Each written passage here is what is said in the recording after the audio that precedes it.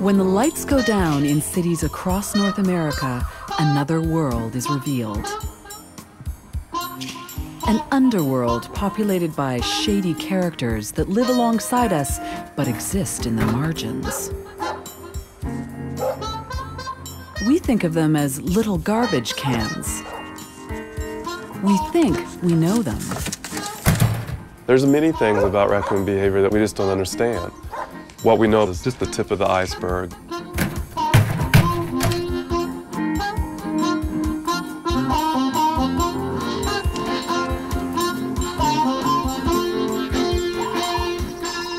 With special cameras, we enter the hidden, intimate world of a young raccoon family to see how this raccoon mother's careful teaching transforms her helpless kits into self-reliant scavengers, able to defy the dangers of big city life.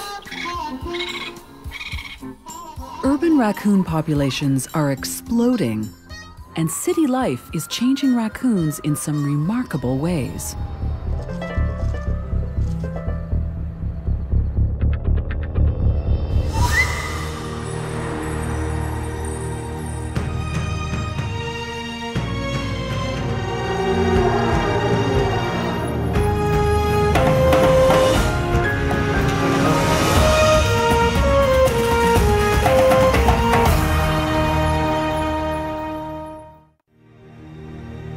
Nature is made possible in part by Canon. Take your inspiration from nature. Leave it untouched by your presence. Capture its image and preserve it forever.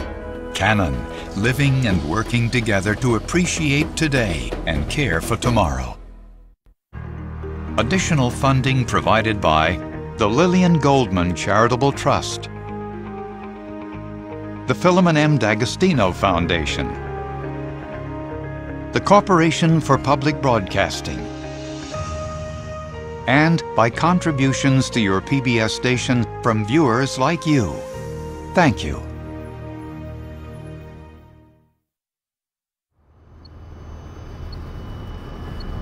We were very close to him. We're going to loop back around again and see if maybe he's not poking his head out in between some houses. Stan Garrett is a wildlife biologist and one of the world's foremost experts on raccoon behavior. He's been tracking these animals for over 25 years, and they never cease to amaze him. One of the things that's become very clear is they have this wide repertoire that allows them to, be so successful, but also makes it a challenge for us to try and capture all of that and understand it. So in other words, you and I might study raccoons for a whole year, and we may see 4 or 5 types of behavior. That may not get us anywhere to understanding what raccoons are doing in another part of the state, or just across the town, or in another person's yard. Their behavior is still really a mystery to us.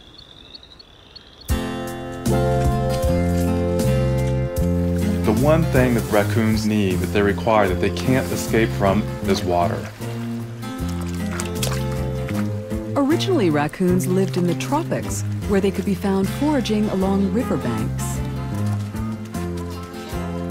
Over time, they moved north up the continent, successfully adapting to new territories and expanding their diet. Traditionally, they live in tree cavities or burrows, emerging at dusk to hunt frogs and crustaceans while keeping an eye out for predators such as coyotes and foxes.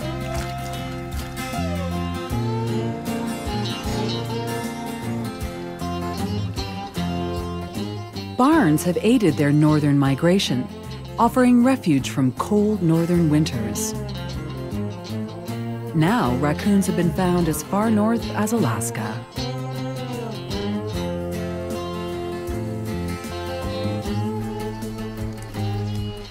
As raccoons spread across North America, many moved into cities. And not just any city, but big cities like Chicago, New York, and Toronto, the raccoon capital of the world.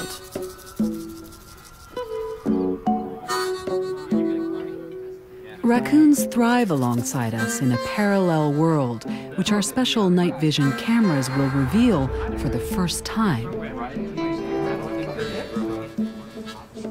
In terms of behavior, country and city raccoons have adapted into two very different creatures. Where shy, reclusive country raccoons retreat from urban sprawl, bold city raccoons amble towards it. There are now 50 times more raccoons living in Toronto than in the same area in the surrounding countryside. So the question is, are we encroaching on raccoon territory, or are they encroaching on us?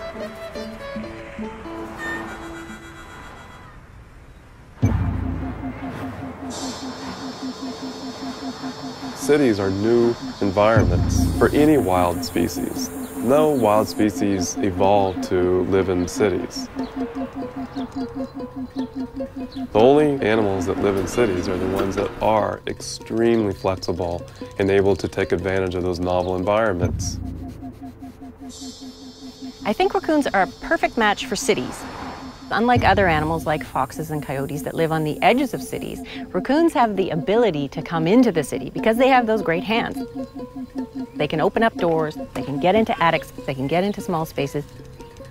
In cities around the world, wherever they've been introduced, they do really, really well. There's a number of different traits that raccoons have that enables them to be readily adapted to, or almost pre-adapted to, the urban environment. In comparison to, say, other carnivores like wolves or bears, they're much, much smaller in body size, so they can actually fit into an urban environment a lot easier. In addition to that, they're omnivorous. They can eat anything. And the same thing for us. We can eat anything. It makes us able to rule the world because we can find food anywhere. More than almost any other mammal, raccoons will quickly become dumpster divers. They will key in on trash cans or garbage bags. Then they're going to spend a lot of their time simply looking for those kinds of items. It's going to change their behavior, and it's going to change their whole physiology. And city life may even be changing the way they think. There's a commonly held belief that changes in the behavior of a species as it's evolving then drive further changes in the brain. It's quite possible that moving into the urban environments is actually creating technically smarter raccoons. Life in the city could be sending raccoons down a new evolutionary path. It could have dramatic impacts on the species because it is such a change, moving from the system that they evolved under to this completely artificial system. I'm not sure what the ultimate outcome is going to be. It is an experiment, an unplanned experiment that's going on right now.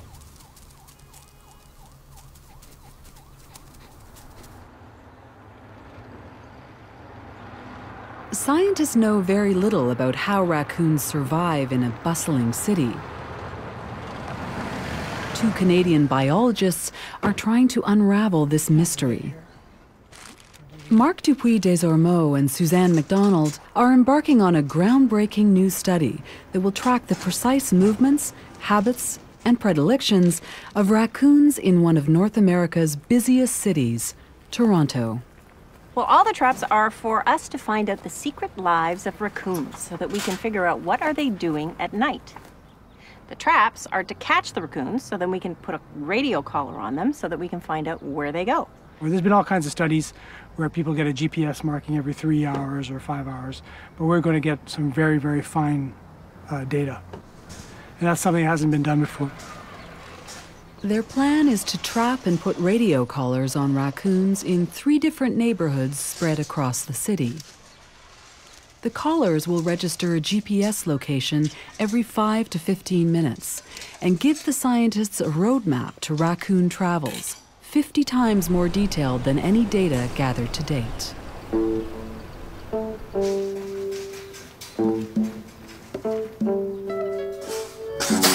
Well, that works. Most people think they know what happens to raccoons because they're in their backyard. but what happens when they're not in the backyard? So where do they go? Where do they sleep? Where do they find water? What's their territory size like? There's all sorts of questions, and nobody knows what the answers are.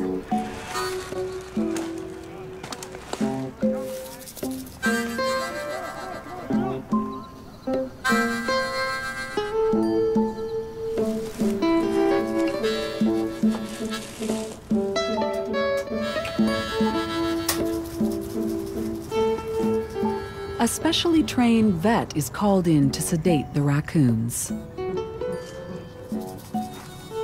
So she's a girl, and you see she's a mum.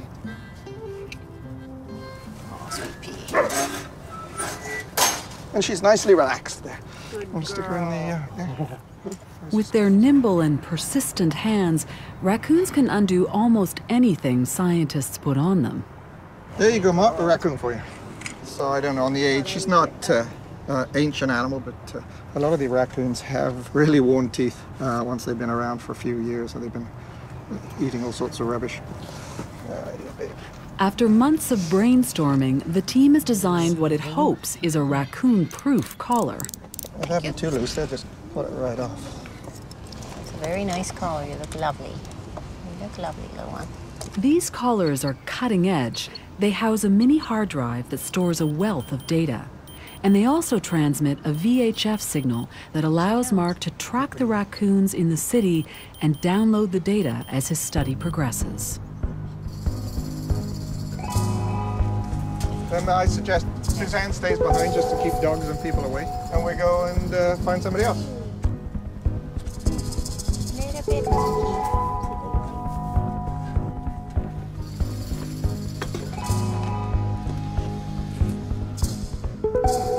In total, 5 raccoons have been collared for this test study. Let's have a look what you got here. It's a girl?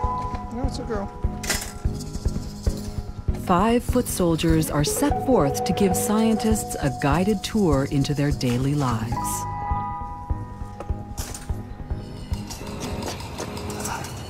And give us a window into a world that's long been hidden from view.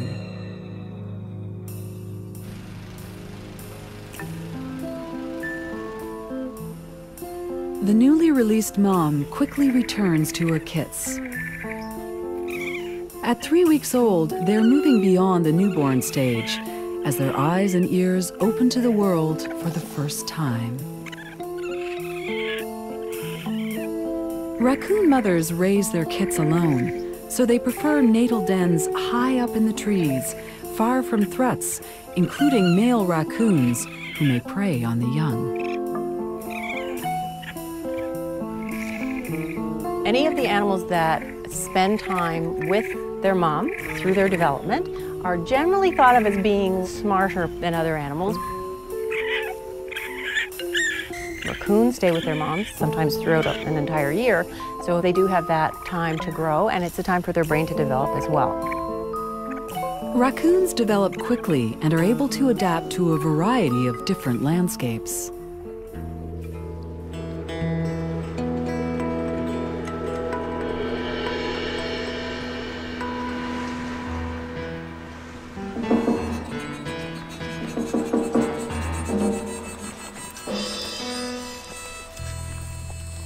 Just off the coast of Nanaimo, British Columbia, lies Newcastle Island, a provincial park that's home to a unique community of sailors, campers, and raccoons.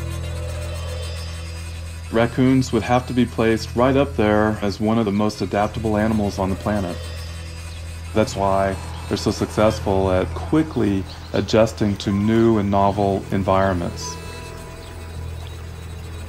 Raccoons have a habit of using their front feet in terms of foraging. In fact, they have a very strong sense of touch. Part of that is actually an adaptation for searching for food under muddy water.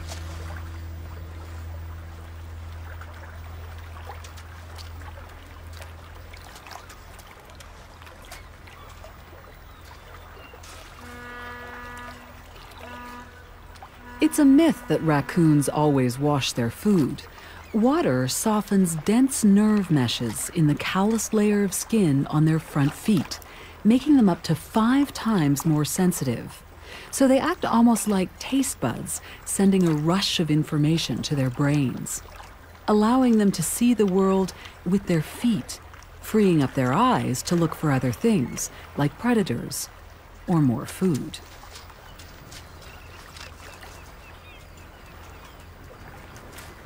Everyone knows that they use their front feet in ways that almost no other mammals do.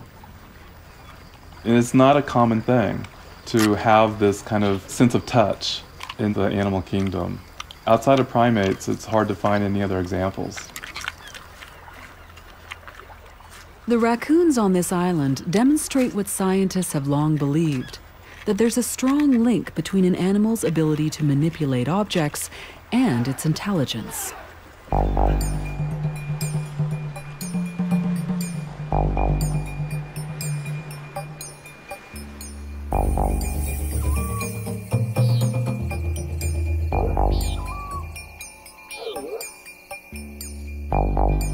The 14 campsites on the island come with lock boxes for provisions. And if campers fail to use them, the raccoons here will teach them to be smarter.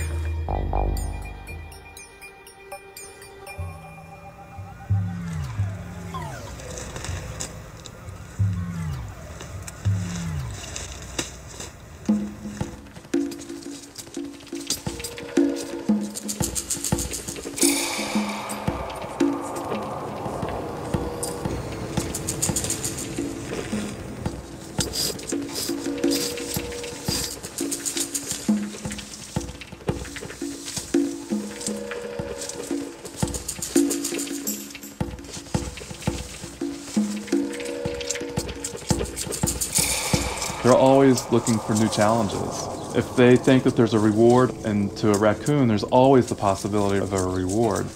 They're going to continue trying to solve a problem, trying to overcome a certain challenge.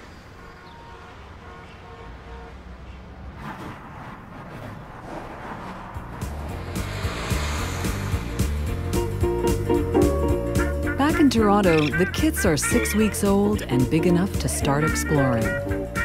They're like toddlers taking their first steps, but their first steps are 60 feet up in the air on a precarious surface.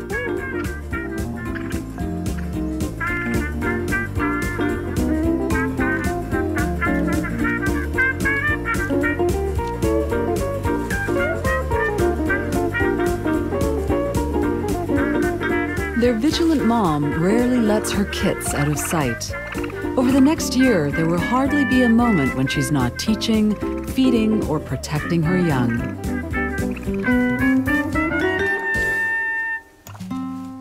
And as every mother knows, this can be exhausting.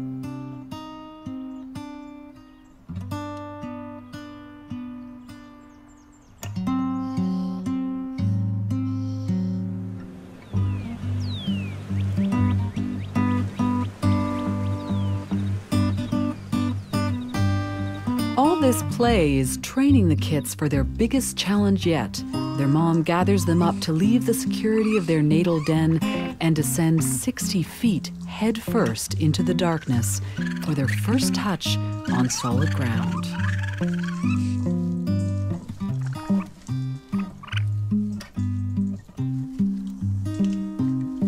Well, it's such a peculiar thing.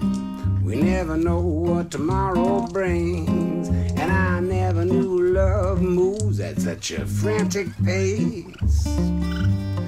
Well, I'm head over heels for you. Feel like I've got the stomach flu. And if this is heaven, heaven is a scary place.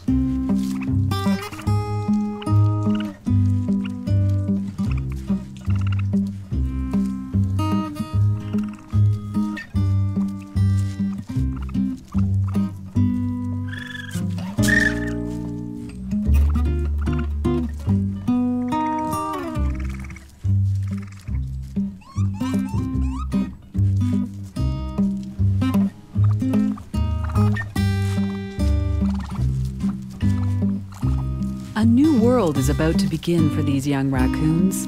They'll now be weaned from mother's milk, and begin daily lessons on how to find food on their own. So Mother takes them closer to the city's abundant food supply.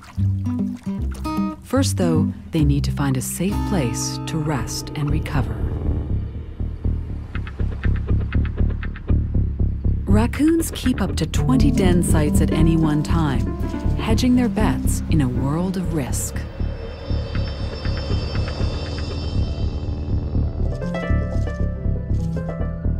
Propelled into an unfamiliar world, these kits have a lot to learn, and quickly.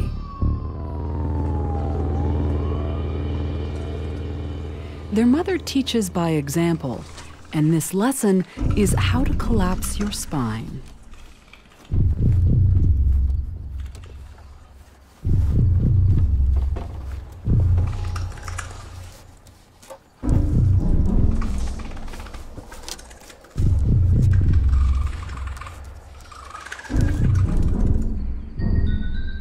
As the city wakes up, the lesson becomes more urgent. So Mother demonstrates again.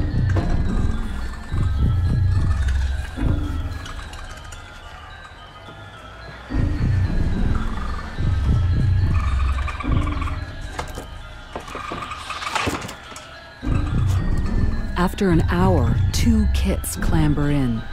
3 stragglers remain outside.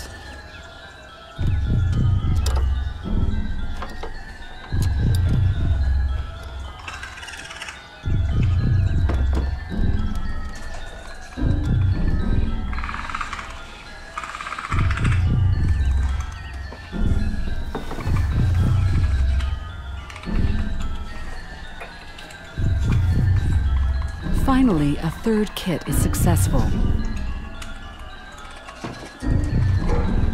But after struggling for over 2 hours, exhaustion is setting in.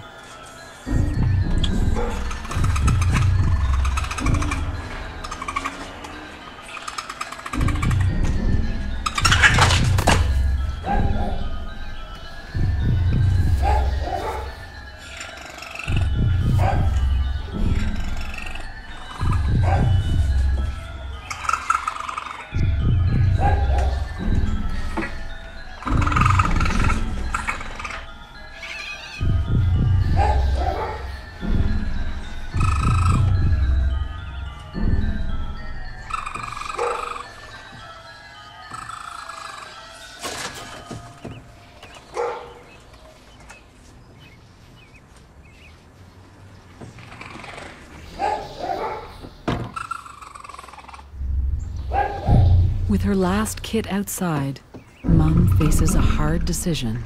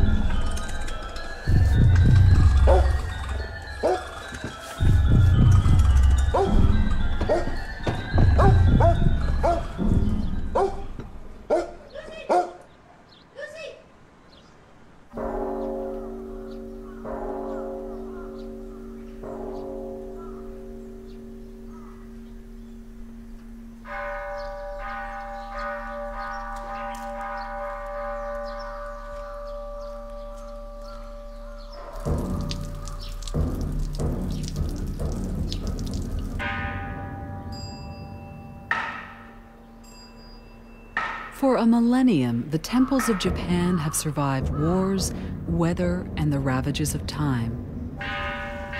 Now they're under siege by an enemy that is as adorable as it is destructive.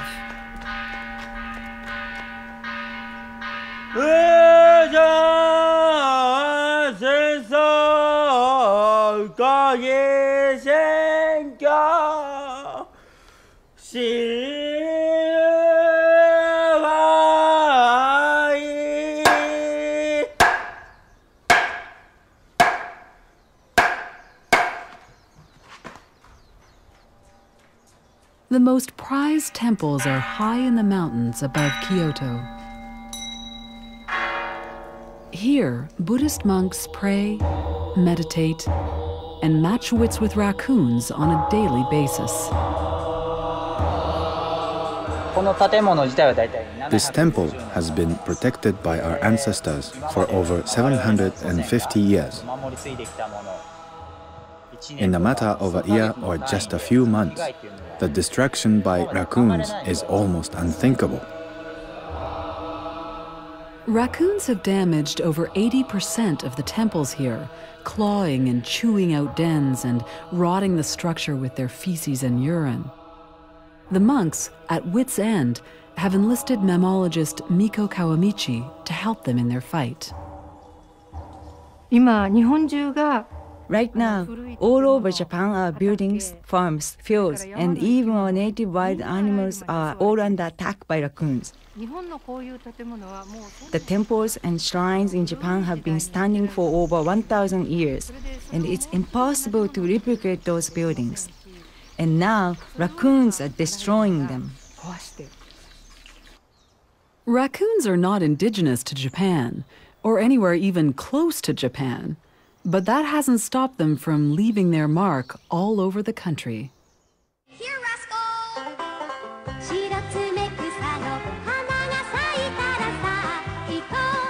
In the 1970s, Nippon Animation created a cartoon called Rascal the Raccoon, based on a novel by Sterling North. The Japanese fell in love with Rascal and began to import baby raccoons as pets. At the peak of the cartoon's success, Japan was importing as many as 1,500 raccoons a year from North America. After a year, the raccoons grow and they become violent to people, biting and scratching. The people grew tired of the raccoons and began to discard them. About the time, there was a cartoon on TV about a raccoon called Rascal. And at the end of the story, there was a scene where Rascal was released to the forest. And then people who were watching this thought, this is the right thing to do. The raccoon should go back to the forest. Thousands of these raccoons were released into forests near temples and shrines.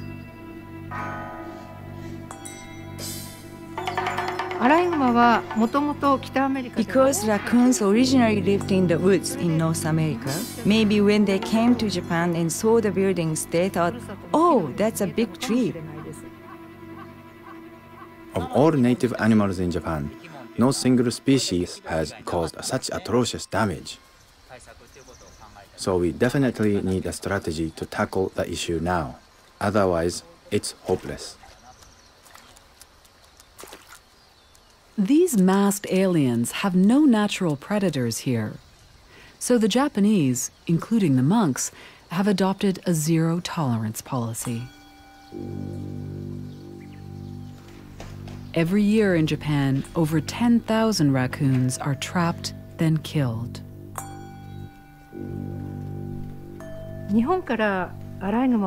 It's impossible to get rid of all the raccoons in Japan now.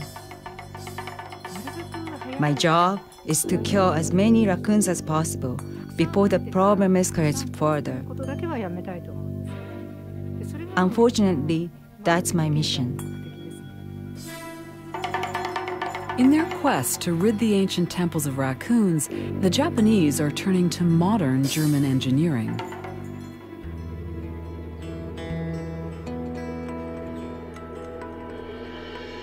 In the early 1930s, a pair of raccoons was imported to Germany and released in the countryside outside Berlin to amuse hunters. Not long after, 24 raccoons escaped from a local fur farm. And now, Germany, much to the chagrin of its European neighbors, is overrun with raccoons. The city of Kassel in central Germany is home to the largest raccoon population in Europe, with up to 100 raccoons per square kilometer. What we tried to do here in Kassel at first was to intensively hunt the raccoons. We tried to push them out of the territory. Despite our great efforts, this didn't work. That's when we decided to take a scientific approach. After studying the movements of Cassell's raccoons, scientists noticed that 70% of the time, a raccoon caused damage or got into a house by climbing up the downspout. Biologists Frank 𝐒𝐦𝐚𝐫𝐭 and Berit Koneman are investigating raccoon behavior. 𝐒𝐦𝐚 was part of the team that invented some simple devices to outwit Cassell's ring-tailed invaders. You have to know how a raccoon climbs up on a drain pipe. He climbs up by grasping around it and crawling up. And if you mount this protection device on the drain pipe, he can't grasp around it any longer. He can't climb up further. And that's why it's over at this point. Soon after the scientists' discovery, almost every house in Cassell put up some type of drain pipe protection. And some are really effective, really good, and some are more good for raccoons to climb. In time, Cassell's wily raccoons figured out how to climb over the best of these devices. That's when scientists turned to one of Germany's most famous hunters for help. Frank Becker began collaborating with scientists in 1996, and the result has been some of the most effective home protection devices to date. In the last 10 to 15 years, the raccoons have adapted very fast to the urban space. And we are now dealing with the 8th or 10th generation of urban raccoons. And the first thing they learn is how to climb up the drain pipe. Becker's years of experience as a hunter give him insight into how a raccoon moves through the urban landscape.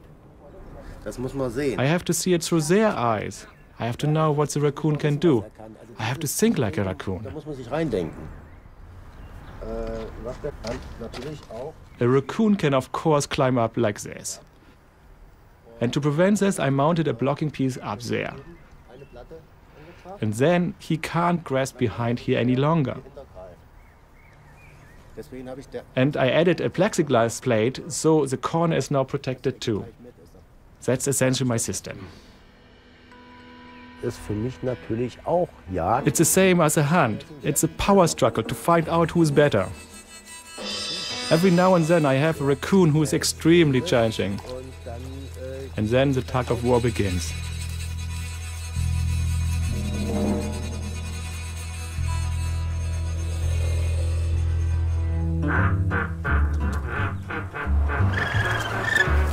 Back in Toronto, the 3-month-old kits from our study are beginning to explore the world on their own.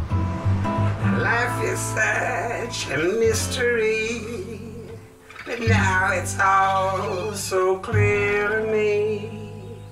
A new world has opened up for me now. Animal play looks like it's just a lot of fun, but there are really important aspects that come out of play.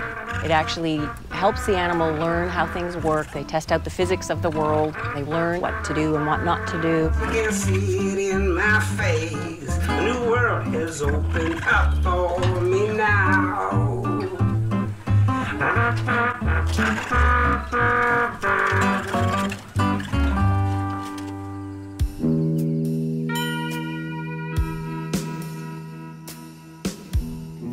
I think raccoons are smart enough that they would figure out our patterns. So they would understand that when the lights are out in the house, nobody throws anything at you. I think they may know as much as when garbage night is, so they go back on those nights. Raccoons are highly opportunistic creatures with a keen sense of smell. Their noses can lead them to food, but obtaining it may require other talents.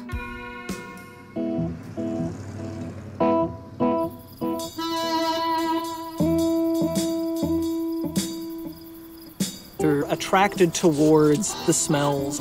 That's the instinct part of it. Trying to work out how to open these things is sort of difficult to discern how much of this is learning and how much of it is instinctive.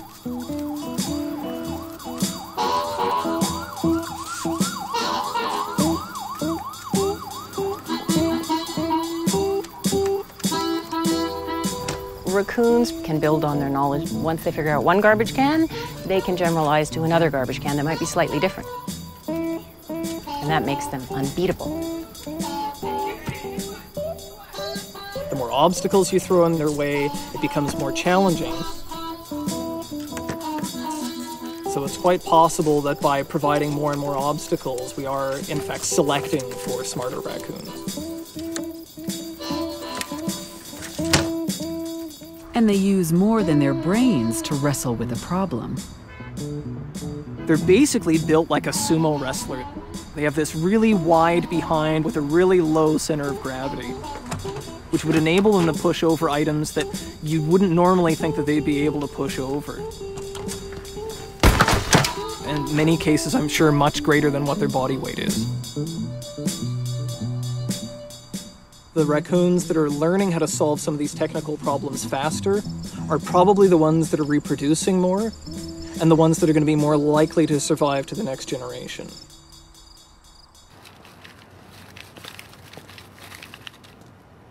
Raccoon mothers pass their technical knowledge on to their young. Tonight's lesson: how to find a good meal close to home. At 4 months, the kids from our study have already learned that garbage bins can be a prime source for food.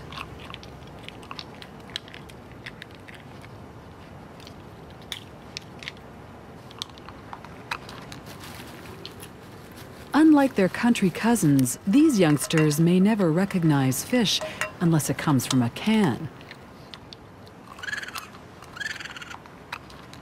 Given the chance, raccoons will eat almost anything. They're omnivores, and that pushes brain development. Because not only do they have to recognize a wide variety of food, they have to figure out how to access and eat it too.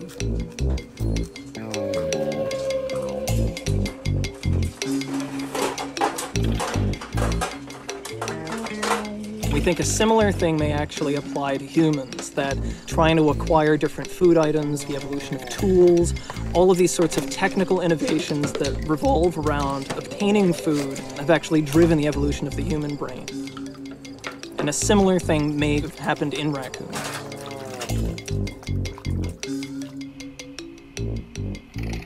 But where you choose to find your food speaks to a whole different kind of smarts. Few other animals would dare poach the riches of zoo exhibits.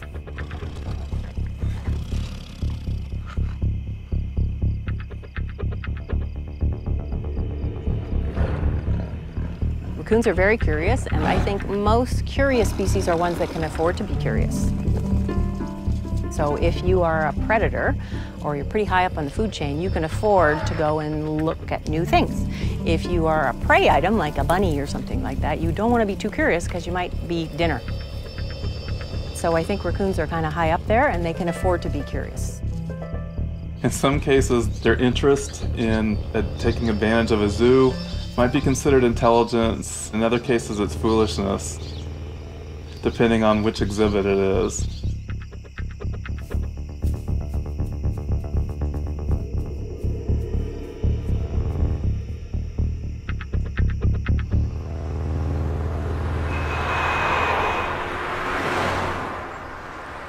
Cars are the #1 cause of death for urban raccoons. Raccoons learn traffic patterns and how to cross roads from their mother. The key lesson is to book it at a pace unseen in their normal travels.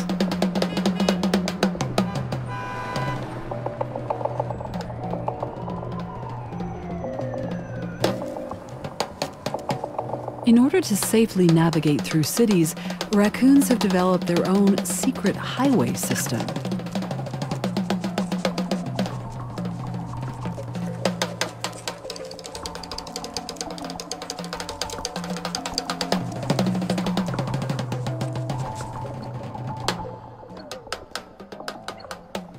𝐒𝐤𝐴𝐳𝐴 is trying to gather travel data from one of his female study raccoons who's showing her kits how to survive in the city.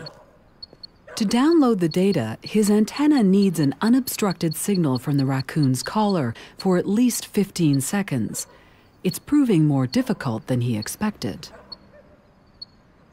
At last, the mother stays in one spot, and the signal connects.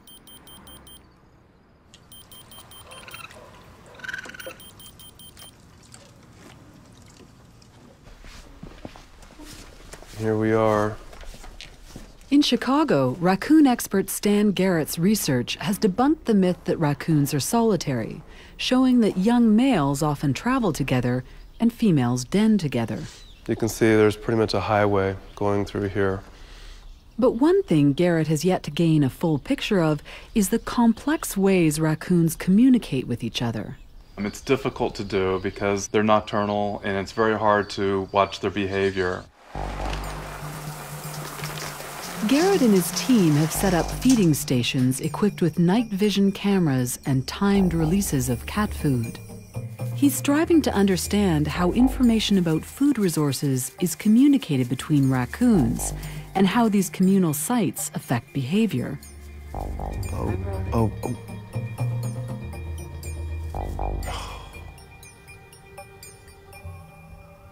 Oh, he came back.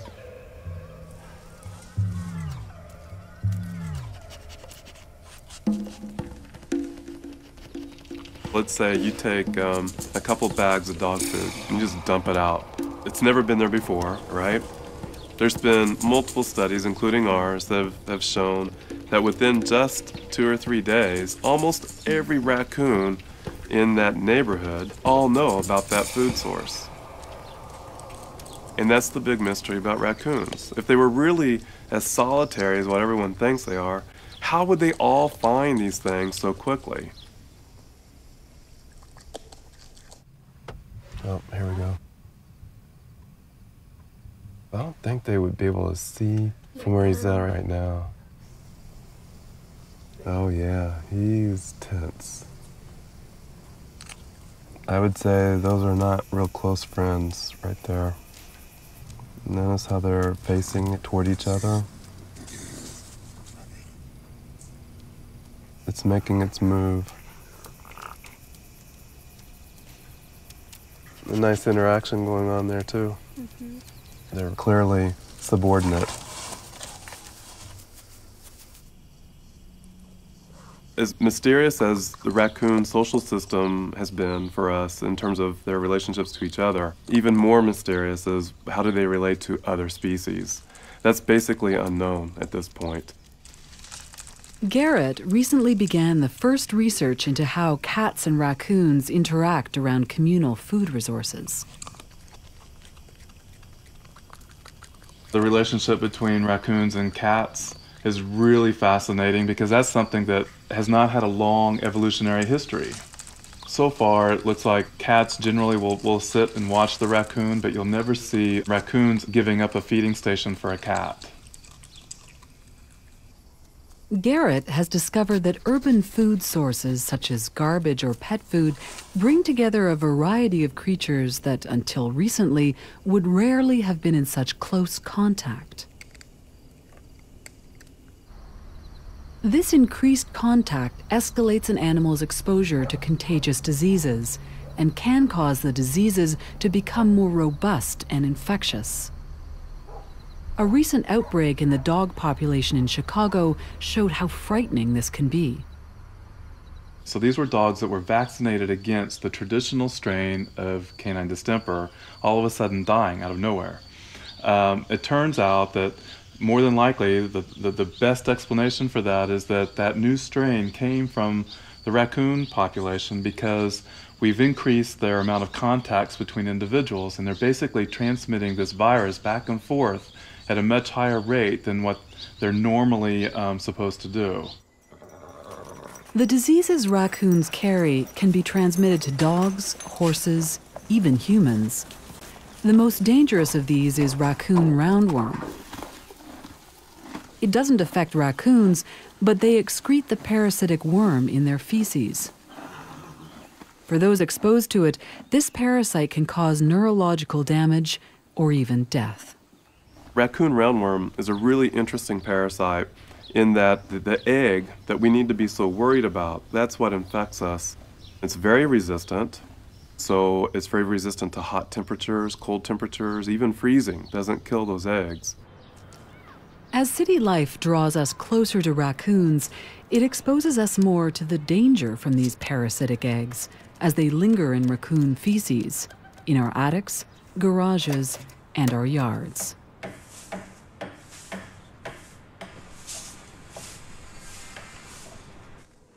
When we dutifully clean up after raccoons, every time we breathe, we're at risk. Because once the eggs dry, they can become airborne and ride on dust particles. Anyone cleaning up raccoon feces should wear protective gear, then put the feces and clothing in a secure trash bin. Or better yet, burn them.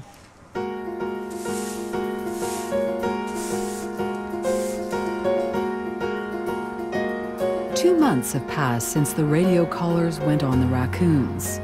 Now, 𝐸𝐸 sits down to review the data for the first time with Professor McDonald. In terms of accuracy, you could say the data is very good. This is very hard to follow something that has so many places to hide. If we look at one day, so if we looked at, say, let's start at 6 in the morning. So there she is. She's in the alleyway at Arundel. Yeah. Or what do you say? Arundel. Arundel. Every 5 to 15 minutes, each caller registers a signal that can be pinpointed on a map. By joining the points in a representative line, the scientists can follow the daily travels of their raccoons. This is the first time anyone has successfully tracked the exact movements of raccoons in a city. What I'm seeing in this data is that it's a tiny little area. And we've got 1,100 positions. Okay. And they're all within a 3-block radius. That's it. For how long? This is for a month and a half. A month and a half. Of data. That's and a really small home range. Don't go to the water. They don't cross any of the major streets. So maybe that's what defines the edges of their territory. I do think that major roads is really important because for most species, a predator defines where they go. And the only predator for these raccoons are cars. And so that's the only thing they really have to pay attention to. And if they are paying attention to that, that's how they're staying alive. Well, the data to me jumps out by saying, look, we don't cross major streets. Look, we don't need a source of water like a river. We don't need an actual wild area. So it looks like they don't need any of the wildness. They're quite happy to be the city raccoons.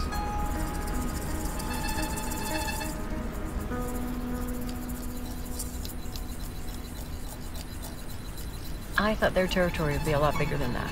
Personally, I really thought they would range over more area. Just from raccoons in my own backyard, I tended to think they came back once a week or so they were off somewhere else, but it looks like they probably come back every night. They just don't make the same noise every night, so I don't know they're there. But, you know, I'm quite surprised by these data. It's really interesting.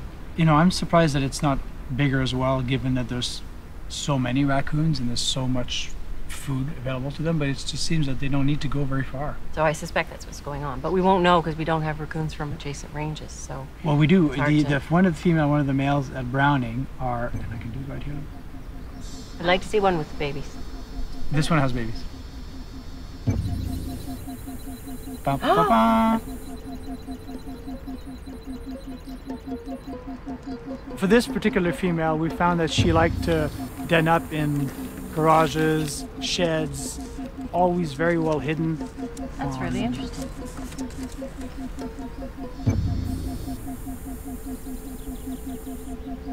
So let's see the other hyperbola. This again, it's a very small area. Tiny area.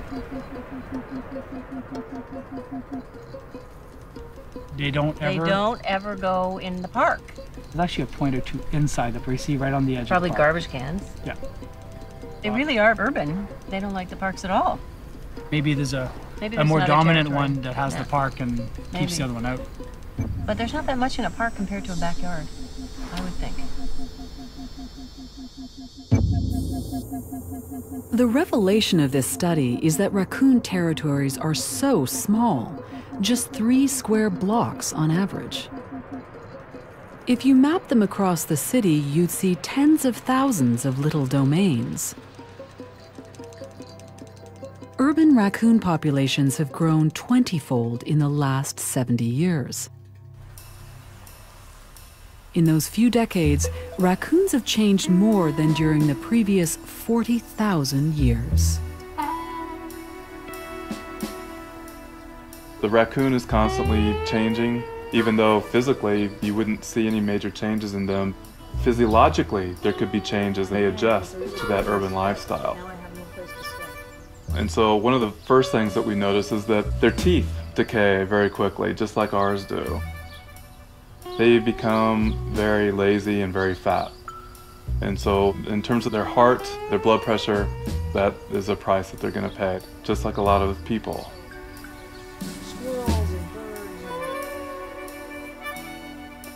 For the raccoon family we've followed, as for many of us, the riches and convenience of city life come at a price. On the upside, city raccoons live longer and breed more successfully than their country cousins.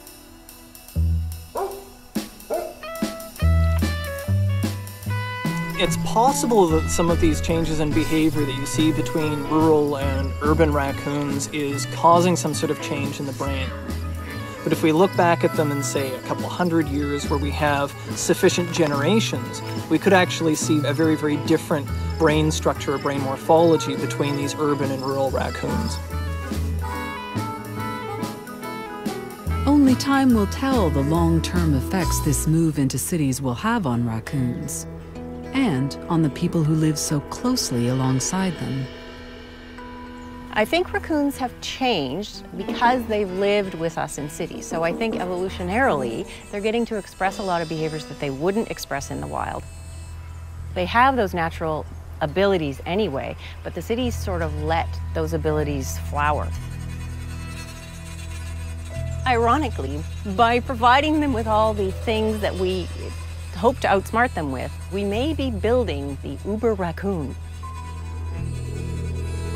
So I think that in a few generations we may have really, really smart raccoons, and then we're doomed. I think they're just going to take over.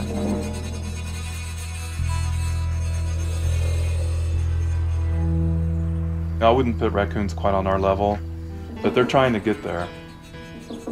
They're catching up.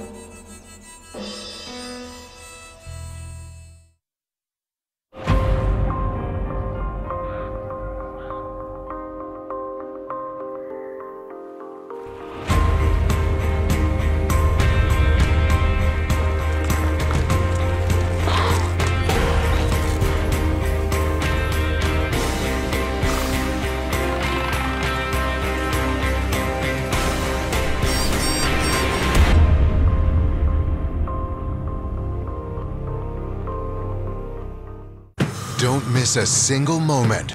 Now you can watch nature online. Go to pbs.org to screen complete episodes from this season and seasons past. Visit Nature Online for production updates from the field. Well, here we are on the Alaska coast. Go behind the scenes with our filmmakers. We also used a borescope lens, and that allowed us to put the lens right into a flower. And get connected with nature's online community.